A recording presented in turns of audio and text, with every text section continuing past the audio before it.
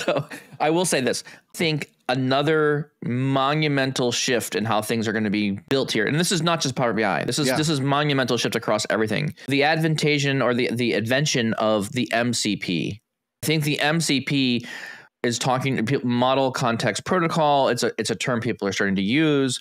Models are getting so much better at writing code. I was working with my developers this last week, and my developers are saying, look, we can write code without a copilot or something, but we're so much faster now. Like things that used to take weeks are taking days now. Like it's That's crazy. But this whole concept of the MCP, I think, is going to be really interesting here. And this is going to change how we build things. It's going to change how we communicate with computers in general. So I think you're going to continue to see investment in this.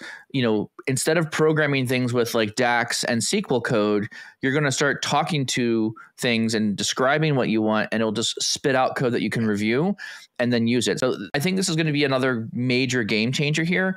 And we're going to start seeing a lot of tooling or tools show up where you're going to communicate to it, and it's going to just build stuff that you think it thinks you need.